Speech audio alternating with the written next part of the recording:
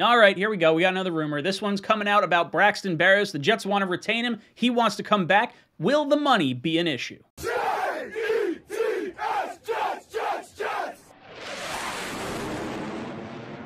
All right, guys, welcome in. My name's Ryan. I'll be your pilot. If you're new here, hit that subscribe button. If you've been here before, welcome back. I love having you here. Today's topic of discussion is going to be Braxton Berrios. And should the Jets wind up re-signing him?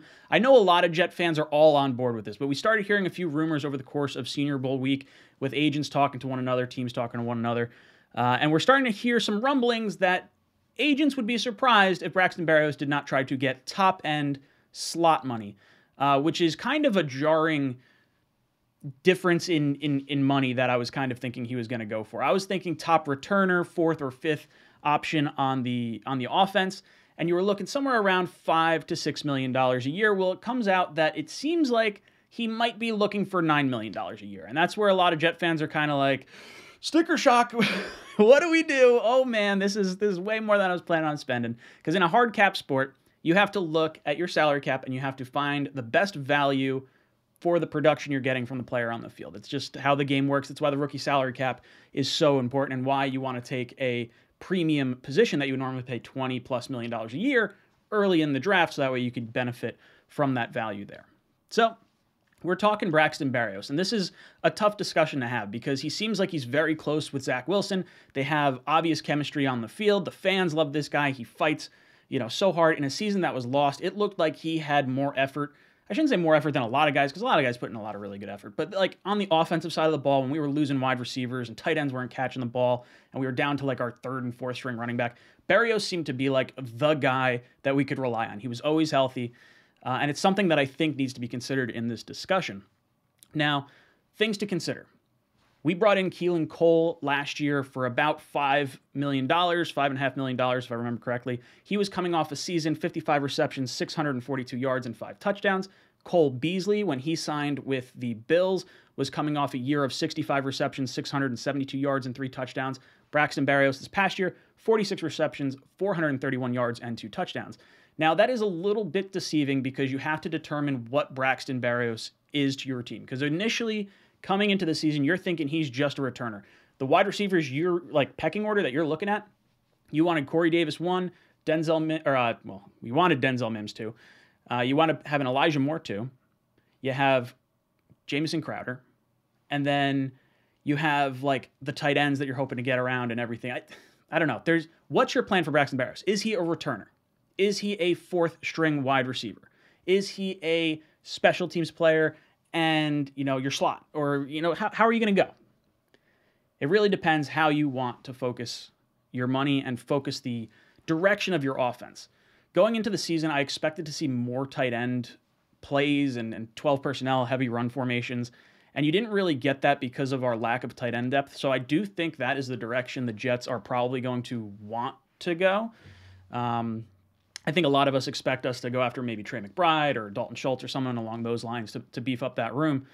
And then you're looking at your wide receivers. So you already have Corey Davis going into next year. You have Elijah Moore going into next year. Cole and Jamison Crowder are likely leaving via free agency.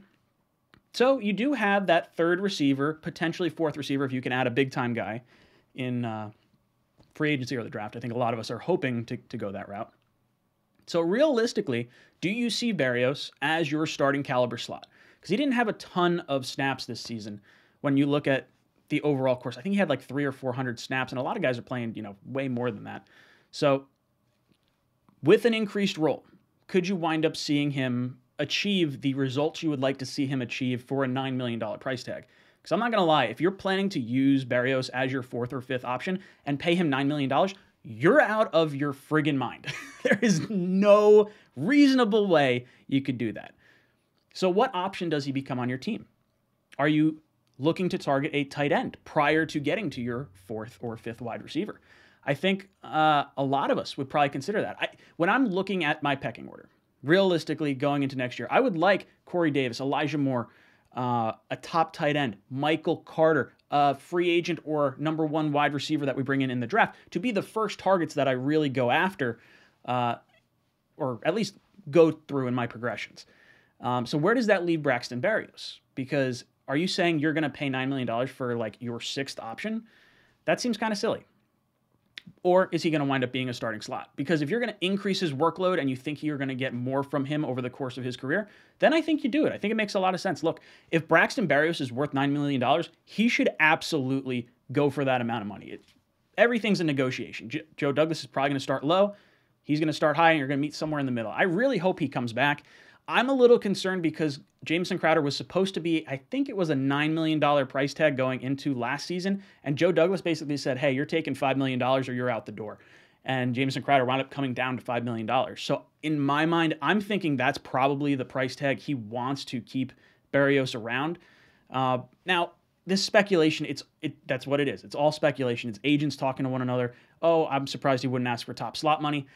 Maybe he doesn't even, maybe that's not even on his radar. I would think he'd want as much money as possible, realistically, but I don't know. It's not coming from him. I don't know whether to believe it or not. I'm hoping that's really not the case. I want to keep him around for a long time, but again, I don't necessarily want him to be like a primary option unless he's just operating out of the slot. But I don't know. You guys let me know what you would prefer to do with Braxton Berrios. Do you want to retain him for $9 million? Do you think he's worth some other monetary amount? Am I crazy for thinking $9 million might be too much for a 5th option on an offense? I don't know. Let me know in the comments down below. And as always, go Jets.